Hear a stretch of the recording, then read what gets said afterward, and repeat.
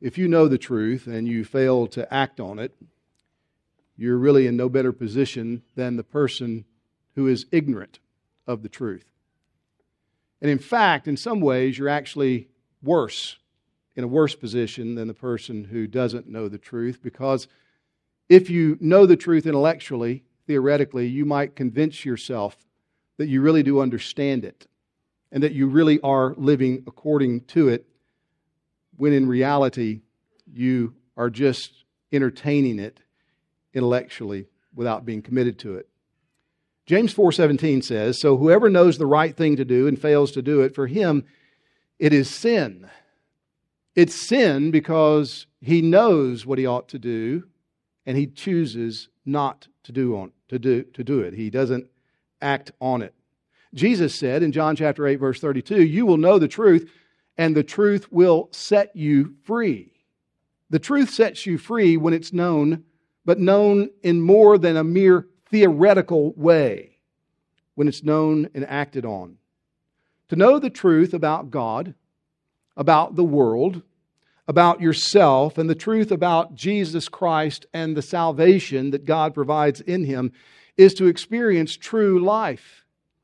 It's to experience eternal life. It's life as it was meant to be lived. Life in a right relationship with your Creator. That is, these things will be yours if you know the truth in more than in a mere theoretical way. In Romans chapter 8, the Apostle Paul goes to great lengths to teach us this vital reality about the Christian life. Specifically, he teaches us what it means to know Jesus Christ as Lord, to trust Him, to be united with Him in faith. Such a person who trusts Jesus, who is united to Him in faith, is a Christian. He has been saved.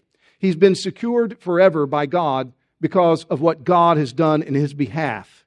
Because God sent His only Son, the Lord Jesus, and gave Him up, and the life and death and resurrection of Jesus Christ has reconciled that person to God. The person who trusts Jesus now lives in Christ. And to be in Christ is to know the favor of God. It's to know His love. It's to have your sins forgiven.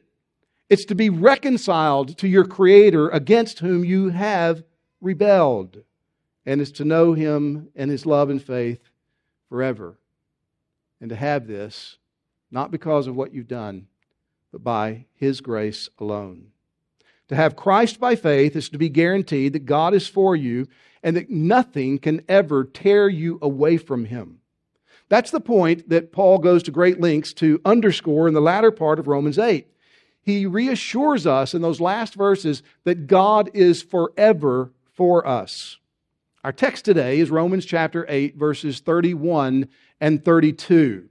It's found on page 944 of the Bible that's in the chair in front of you. If you'd like to use that, I do encourage you to get a copy of God's Word open in front of you, because we're just going to look at these two verses today and work our way through what the Apostle Paul says in them.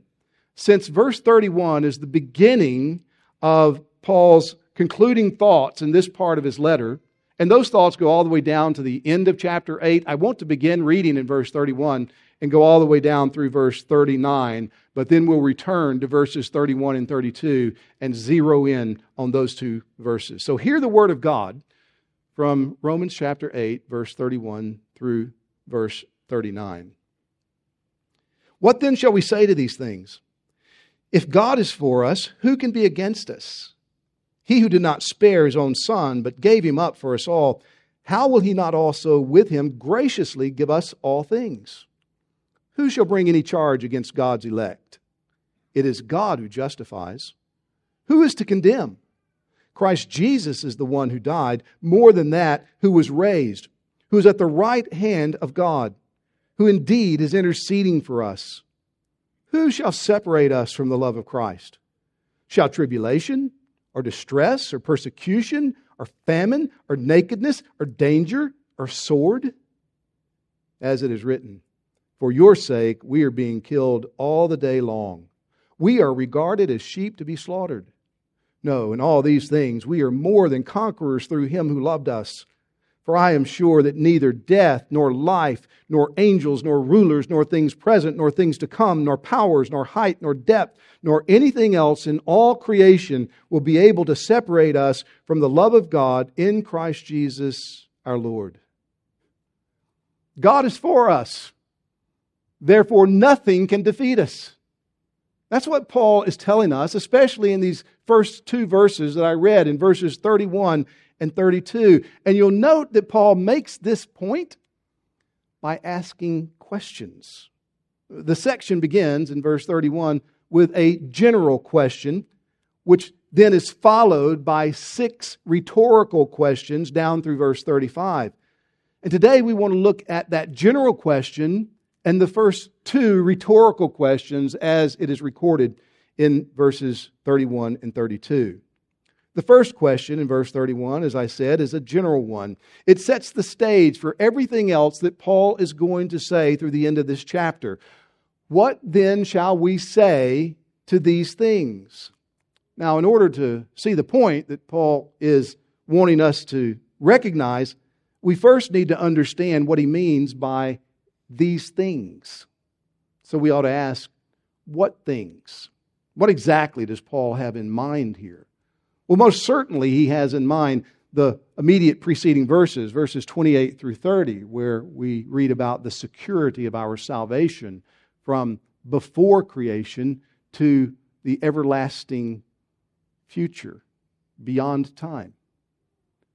But it could be that he's referring to what he's written thus far in the whole letter, especially beginning in verse 16 of chapter 1, all the way through verse 30. But most likely what the Apostle Paul has in mind is what he's been emphasizing in this section of the letter, the section that we find as the 8th chapter, where he has laid out for us what it means to live life in the Spirit of God, what it means to have Jesus Christ as your Lord, to be joined to Him. Just look back through chapter 8 and see some of the things that Paul has in mind. Things like, for Christians, there's therefore now no condemnation for those who are in Christ Jesus, in verse 1. Or things like in verse 11, that the Spirit of God who raised Jesus from the dead dwells also in us. Or the things that he elaborates in verses 13 through 16, that we are sons of God and we have received the spirit of adoption that enables us to cry out to God, Abba, Father. Or like verse 17, that we are co-heirs with Christ. Or like verses 18 through 25, that the glory that awaits us in the future is far greater. It can't even be compared to the sufferings that we experience presently. Or verse 28, that all things work together for our good. Verse 29, that God has loved us with a love that has no beginning, will have no ending. That He has predestined us to be conformed to the image of His Son. Or verse 30, that God has called us, justified us, and so secured our eternal salvation that in His mind He has already glorified us. Those are the things that Paul's thinking about. So what should we say to these things? Since God has done everything necessary from before time to after time to secure the salvation of His people, to get us all the way home, here's what we must say. God is for us and nothing can defeat us. He's underscored the certainty of our salvation forever. Now, Paul makes this point by asking 2 rhetorical questions. One that's found in the second part of verse 31, and the second rhetorical question found in verse 32. Now, let me just remind you what a rhetorical question is. A rhetorical question is a literary device that's used to underscore a very important point in a stronger way than if you had just asserted it. And we use rhetorical questions all the time, right? Right? See, I just did it. Are you serious? We ask that, typically not wanting an answer. It's like, this is incredible. This is amazing. Or, have you no shame? We don't want you to respond about whether or not you have shame. We're telling you, you ought to be ashamed. We're making a statement. Or, is the Pope Catholic? You want to affirm something real certainly, you just ask that question because everybody knows the Pope is Catholic. Well, by way of rhetorical question, in verse 31, Paul is teaching us that God will not let anyone prevail against us. If God is for us, who can be against us? That's his point. Now, when he uses this word if, he's not using it by way of doubt. This is an if of certainty. It could be read, since God is for us. And the point that he is making is because God is for us, no one can be against us. And now, Paul is not at all suggesting that Christians will not have opposition in this life, that we won't have enemies. I mean, if you just read Paul's life as it begins to be told to us in Acts chapter 9 through the end of the book, or read some of his letters like 2 Corinthians chapter 11, you'll see that Paul knows far better than to suggest that Christians don't ever have any opposition in this world. He will quote in just a few verses, we read in verse 36 from Psalm 44, where he reminds us that for the sake of Jesus Christ, we are, as Christians, sheep that are led out to the slaughter every day. Christians are constantly opposed by enemies. And the Bible minces no words about this. One of the things I love about the Bible is it's so realistic. It doesn't try to sugarcoat reality as we experience it day in and day out in this life. The Scripture tells us that we have three large categories of enemies. We have the world system, this world that tries to operate as if there's no God, that then tries to draw us in with all of its seductions, to live the way that it lives, to value what it values, to think what it thinks, to operate on the basis of its principles. And then we have the flesh, which is the Bible's way of describing sin that remains in us, inside of us. That sin that is constantly working against righteousness. That sin that would take us down if God were to allow it. Even the sin that remains in Christians, that the power of sin is broken in our lives. It no longer rules and reigns in us, but it remains in us. And so even for Christians, we have to acknowledge the sin that resides within us. And that's why we're exhorted, as Paul did earlier in chapter 8, to put sin to death.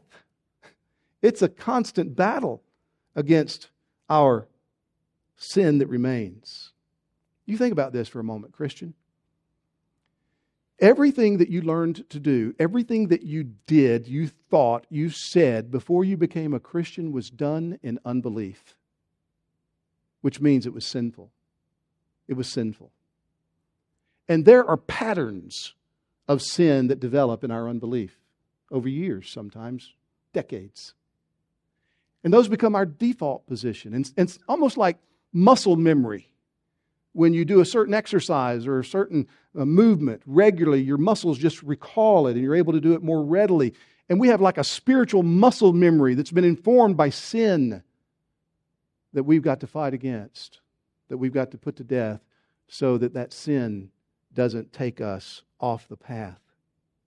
And then we have the devil and all of his demons.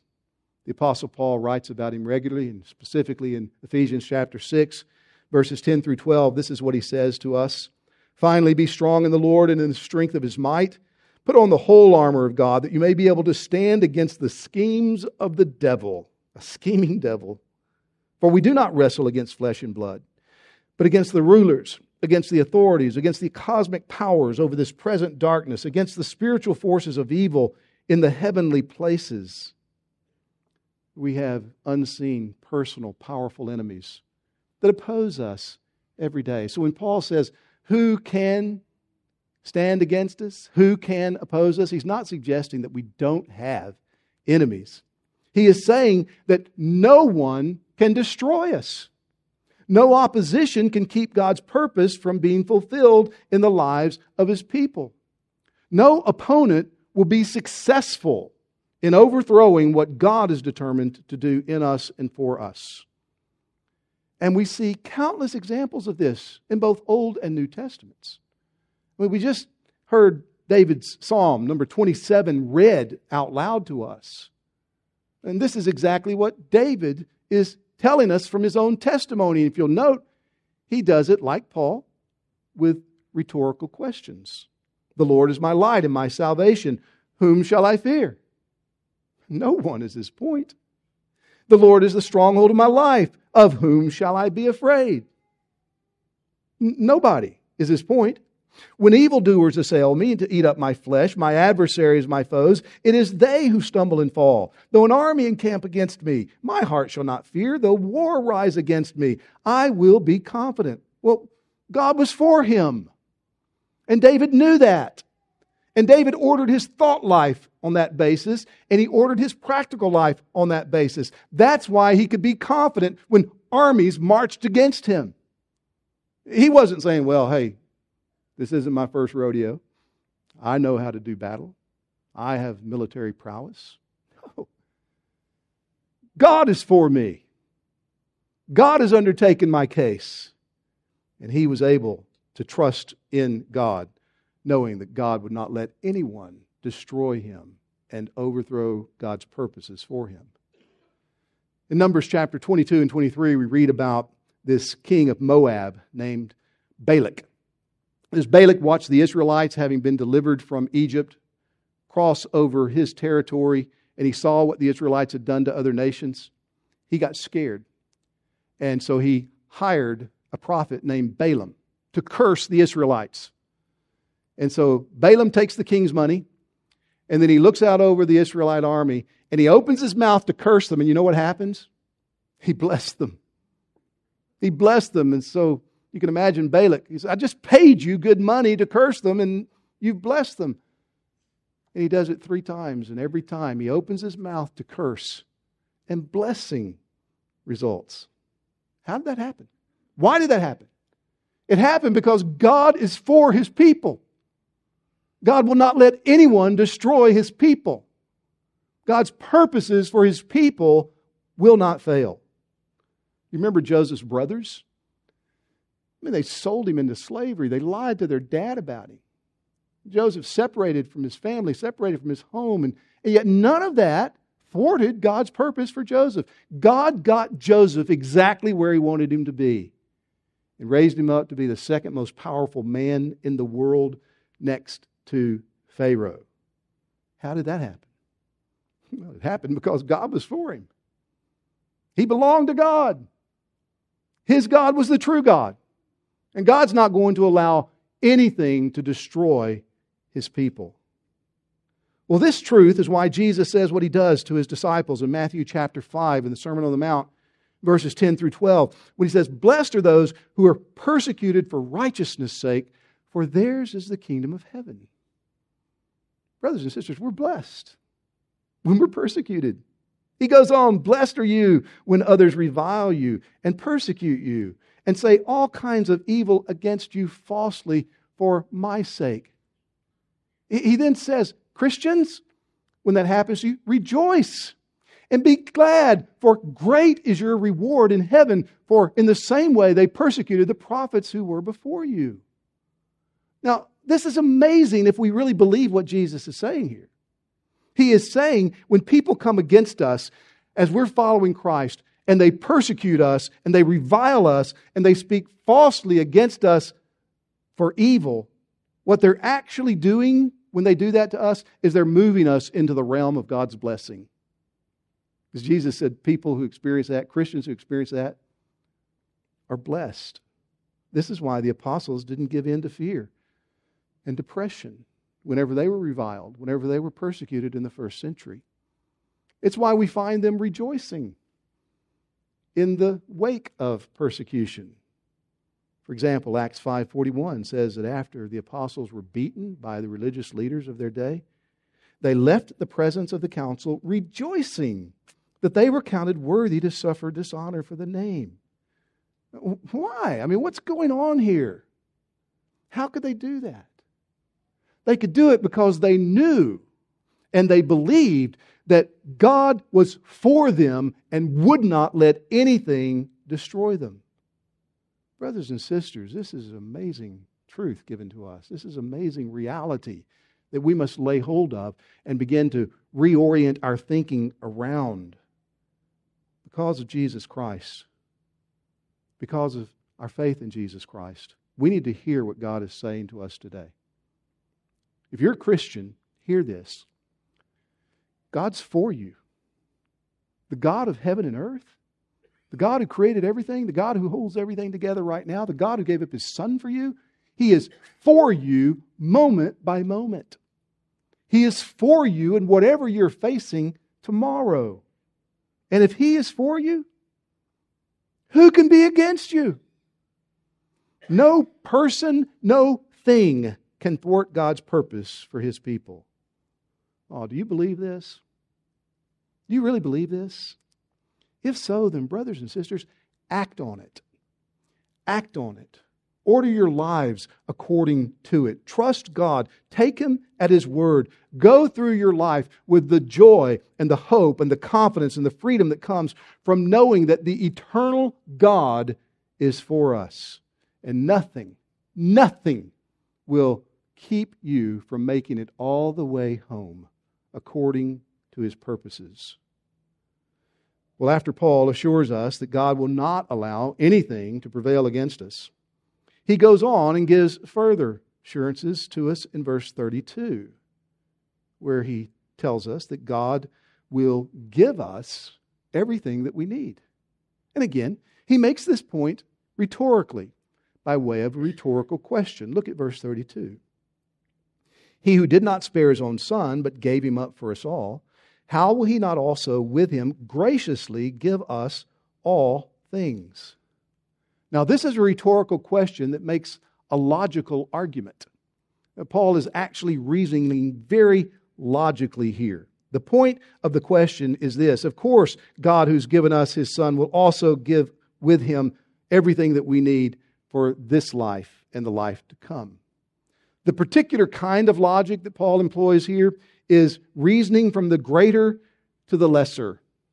If the greater is true, the lesser has to be true. If a student knows how to solve algebra problems, then she can certainly tell you the answer to the question, what is 2 plus 2? Because she knows the greater. She's competent with the lesser. Paul is saying God's already done the greater thing. He gave up His Son for us. He sent His Son into the world to die for our sins. Because of that, He will most certainly do the lesser thing. He will give us all that we need in this life. I like the way that one commentator has put it. He writes, since God has done the unspeakably great and costly thing, we may be fully confident that He will do what is by comparison far less. Here's the way the logic works. Suppose there is a wife and mother who decides that she wants to prepare an incredible meal for her family. And so she starts days in advance preparing it. She goes to the best stores and picks out the freshest products. And then she gets up early on the day of the dinner and begins all the preparation in the kitchen. She makes sure she has all of the resources available to her. She has all of the spices to give it just the right flavor. She makes sure that all of the food is cooked at just the right temperature so that everything will be perfected when it comes out of the oven and off the stove. And then she times it so that every dish will be ready at the right time in order to serve it up fresh and pleasing at the dinner hour.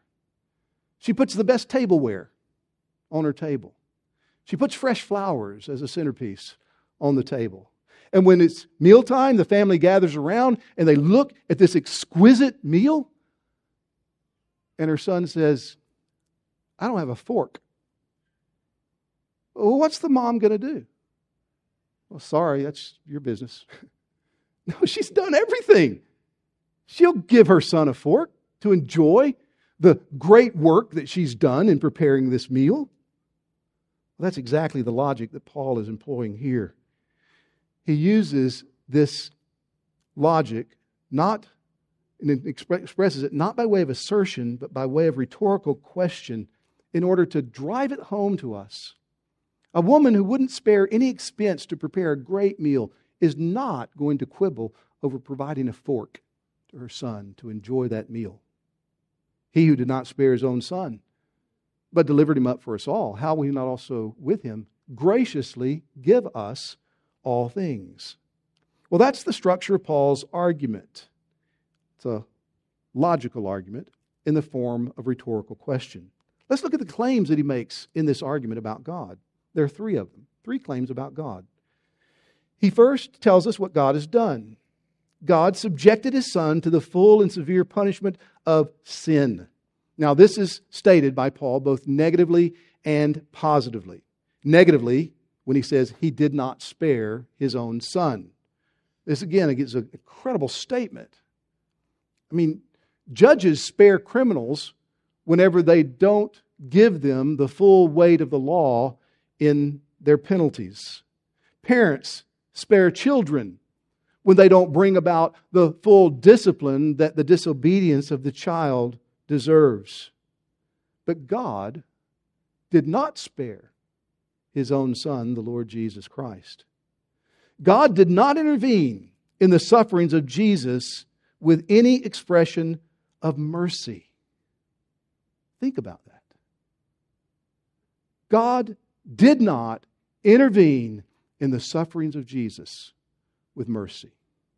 Let that thought sink in, and as you do, compound it with thoughts about the character of God. And further compound it with thoughts about the relationship between the Father and the Son in the Godhead. The prophet Micah says that God delights in mercy. It pleases Him to show mercy. Paul in 2 Corinthians 1 calls God the Father of mercies. And we see Him in the Scriptures time after time after time intervening in behalf of people, showing them mercy. Yet He showed no mercy to His Son on the cross. He did not spare Him one drop of bitterness or suffering or agony when Jesus was on earth. The Father of mercies showed no mercy to His Son. Think about the relationship of the one who withheld mercy, who did not spare, and the one who was not spared. Father, Son, who have lived in perfect love and fellowship, unbroken love and fellowship from all of eternity. This relationship never had a beginning. It's a relationship of perfect delight.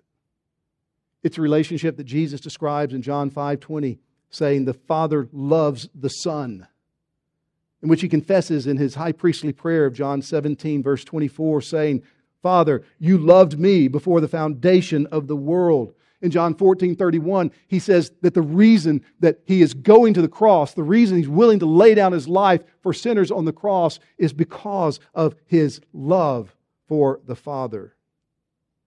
Think about the scene in the Garden of Gethsemane when Jesus is praying under unimaginable stress, expecting, looking to His impending crucifixion. He knows what awaits Him. And so He prays to His Father. And Mark chapter 14, verse 36 tells us the words of that prayer. He says, Abba, Father, all things are possible for you. Take this cup away from me. Nevertheless, not what I will, but what you will. 3 times, Jesus prayed this prayer, pleading with His Father to take the agonies of the cross away from Him, to spare Him the sufferings of what was coming. Yet each time He denied Himself and was willing to submit to the Father's will. And God did not spare Him. Let your mind go further to those dark hours the next day as Jesus hung on the cross. By that time He was naked. He had been beaten, ridiculed. He was bloody. And from the cross, He cries out, my God, why have you forsaken me? This was God's own Son. The Son of His love. The darling of His soul, the joy of the Father's heart. And yet because He took the place of sinners, the Father would not spare the outpouring of divine wrath upon him. He cries out, Father, why? And God does not intervene.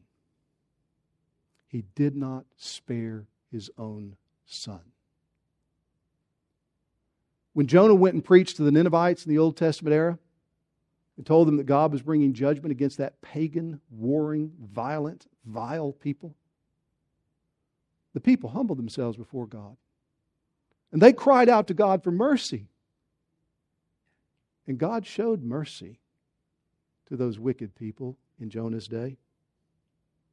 When Manasseh, who was the most wicked king in Judah's history, so wicked that he caused all of Judah to offer up their sons to pagan gods in a fiery sacrifice. When Manasseh was taken captive by the Assyrians and came to his senses, the Scripture says that he cried out to God. 2 Chronicles 33 records it like this: he entreated the favor of the Lord his God and humbled himself greatly before the God of his fathers.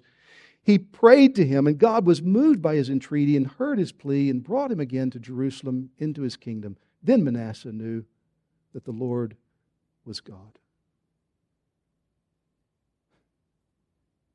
The God who heard the Ninevites spared them. The God who heard Manasseh and spared him stopped his ears, turned his face away from the cries of his own beloved son, and did not spare him, but caused him to experience the full severity of sin's punishment on the cross. That's what God did. But to make sure that we don't misunderstand and think that the Father just simply was passive in the death of his Son by not intervening, Paul goes on and describes to us what God did positively in the death of Christ. He didn't spare him. Verse 32 goes on, but he gave him up. He gave him up. You see, the cross is the work of God. The prophet Isaiah got a preview of this 700 years before Jesus came into the world. In Isaiah 53:6, we read his words, "All we like sheep have gone astray. We have turned everyone to his own way, and the Lord has laid on him the iniquity of us all. Yet it was the will of the Lord to crush him. He has put him to grief." God did it. When Peter preaches at Pentecost, he makes this same point. He said, this Jesus, delivered up according to the definite plan and foreknowledge of God, you crucified and killed by the hands of lawless men. The question is often asked, well, who killed Jesus? Who is responsible? Listen to the way Octavius Winslow answers that question. Who delivered up Jesus to die? Not Judas for money, not Pilate for fear, not the Jews for envy, but the Father for love. This is what John 3:16 means. For God so loved the world that He gave His only begotten Son, that whosoever would believe in Him should not perish, but have everlasting life. Do you believe that? Do you believe that God gave up His Son? And that anyone and everyone who trusts His Son will never perish? It is the truth of the Bible. It is the truth that Paul is underscoring in our text. Not only does verse 32 tell us what God did, it also tells us why He did it. He did it for us. For us. The death of Jesus Christ was necessary for our salvation. God's own righteousness required it. Paul has elaborated this point previously in this letter in the 3rd chapter. In Romans chapter 3, verse 25 and verse 26, he puts it like this: God put Jesus forward as a propitiation by His blood, to be received by faith. This was to show God's righteousness, because in His divine forbearance, He passed over former sins. It was to show His righteousness at the present time, so that He might be just and the justifier of the one who has faith in Jesus. The death of Jesus was necessary to vindicate the righteousness of God.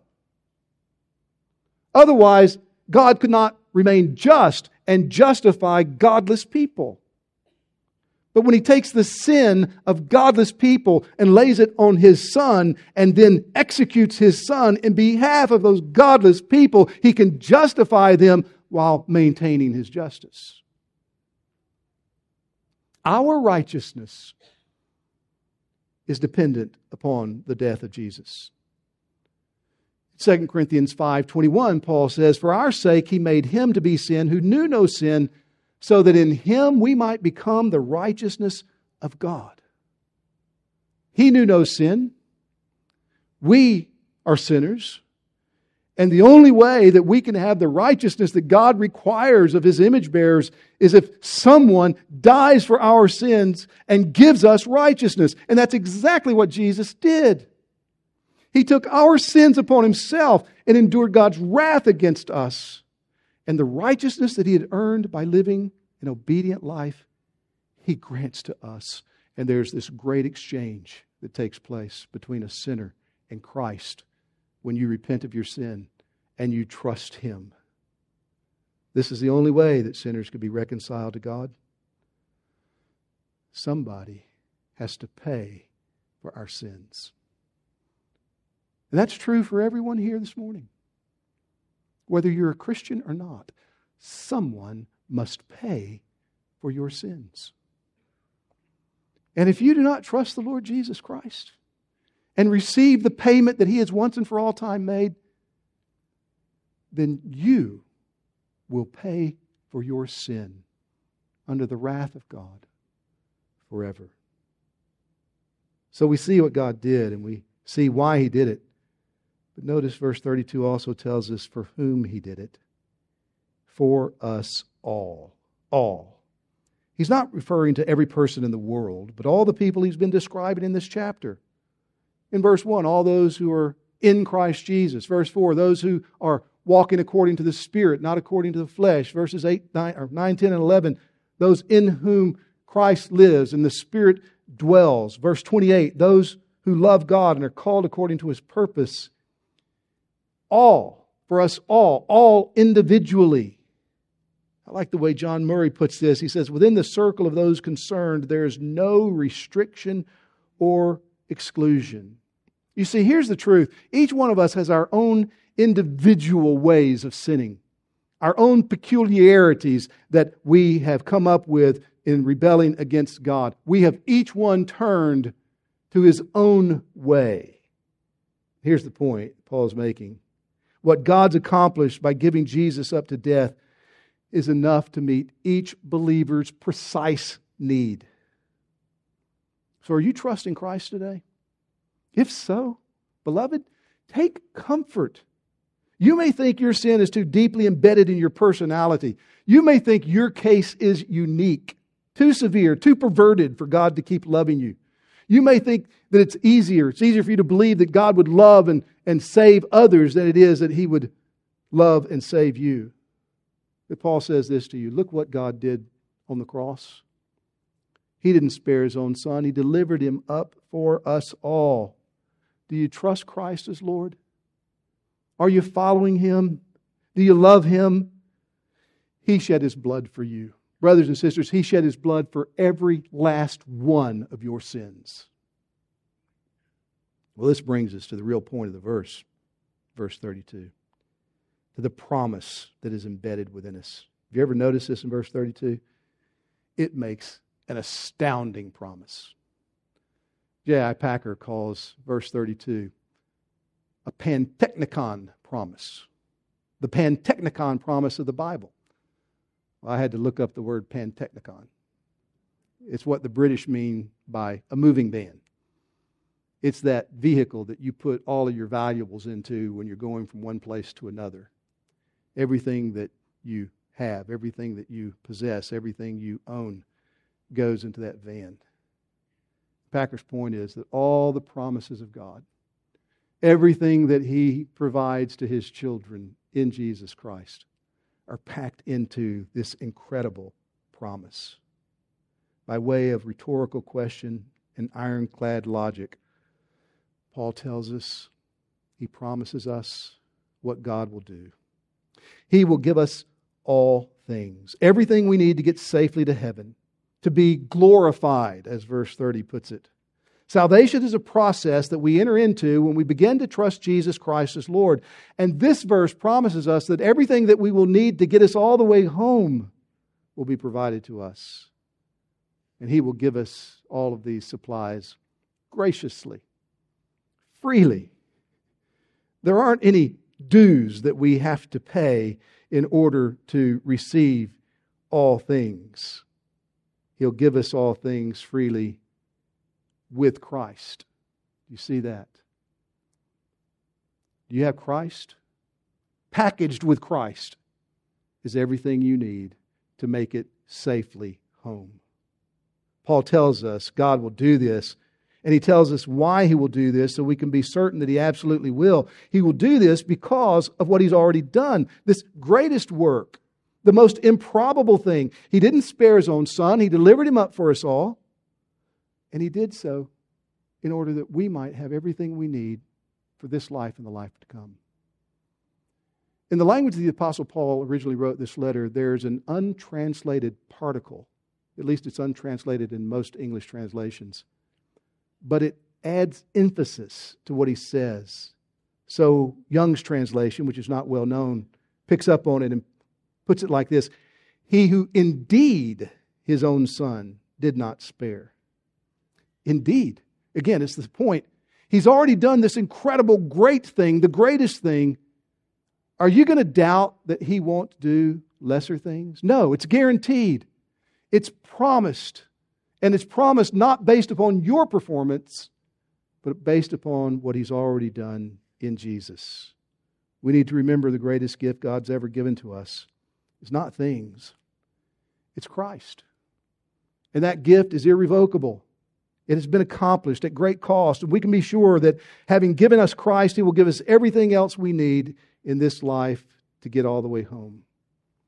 This is indeed the greatest promise that we have in the Scripture. If we believe it, if we will orient our lives around it, if we will bring our emotions in subjection to it, we will find our lives full of hope and joy as we face the future. So what shall we say to these things? What indeed? If God is for us, who can be against us? Nobody. Not your boss, not your professor, not the person that you know is trying to do you in. He cannot prevail. He who did not spare His own Son, but delivered Him up for us all, how will He not also with Him graciously give us all things? Well, He most certainly will. It's undoubtable. It is sealed. It is sure. The blood of Jesus Christ guarantees it. So what do you do? What do you say to these things? The only proper response is to say, yes, Lord, I believe. And to start acting on this truth. Take these words seriously. How can you believe these words and still doubt that God will keep eternally those whom He saves? You cannot doubt it. Christian, what will you say to these things? Will you trust that the God who's done everything necessary for your salvation is really for you? That He'll give you everything you need to successfully make it all the way home? How can we doubt God? How can we doubt His Word? We should rest assured that nothing in this world, not our circumstances, not our sin, not our failures, not our opposition, will be able to prevail against us and God's purposes to see every last one of us in Christ glorified. Oh, my unbelieving friend, what do you say to these things? Do you believe them?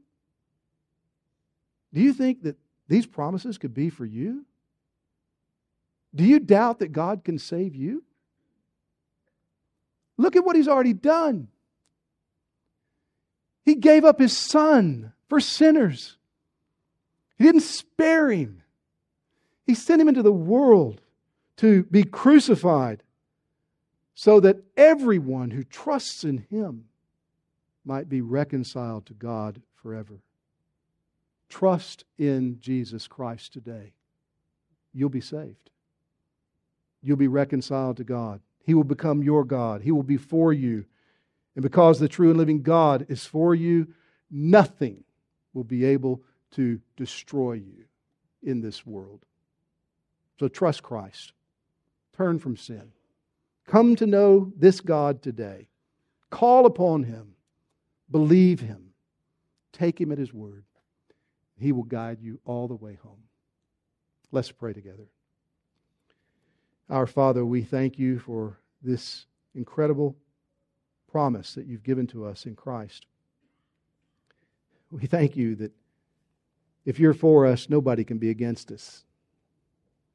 That since You didn't spare Your own Son, but delivered Him up for us all, You will most certainly with Him give us all things. Help us to believe this. Help us to act upon this. Open the eyes of those that have never allowed themselves to enter into this amazing reality of being reconciled to You and having You, the living God, as their God. And seal these things to our hearts for Jesus' sake. Amen.